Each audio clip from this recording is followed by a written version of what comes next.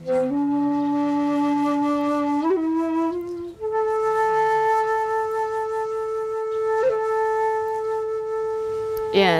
Japanese culture, the symbol of a crane, and especially an origami crane, a paper-folded crane, is a symbol of healing and compassion and peace.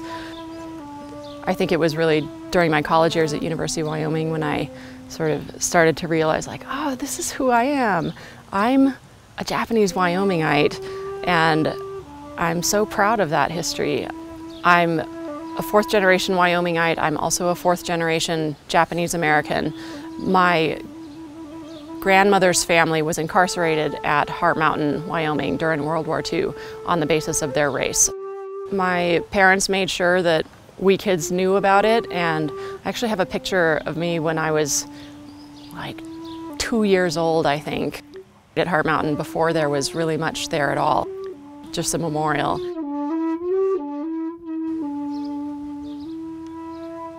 I was born and raised in Riverton, graduated from Riverton High School, then got my undergraduate degree from University of Wyoming.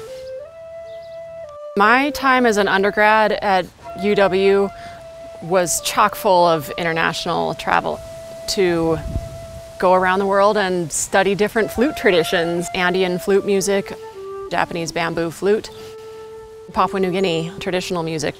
So I've always loved music and I always loved travel. And I consulted with several different professors and I ended up crafting my own curriculum. I ultimately got my degree at University of Wyoming in ethnomusicology in a way that combined all these different interests. I'm now a faculty member at Northwest College in Powell, where I teach anthropology and sociology. I find that my own personal storytelling resonates a lot with my students. It really felt like destiny for me to come back and be able to have my dream job teaching at a community college in this beautiful town of Powell, and also become involved with the Heart Mountain Wyoming Foundation.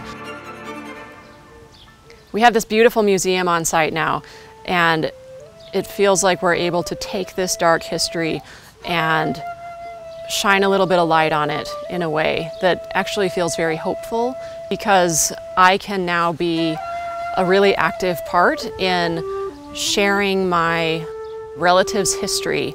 I feel like I've really been able to come full circle and feel really fulfilled and whole by folding all these life experiences together. My name is Aura Newlin and I'm a University of Wyoming Cowboy.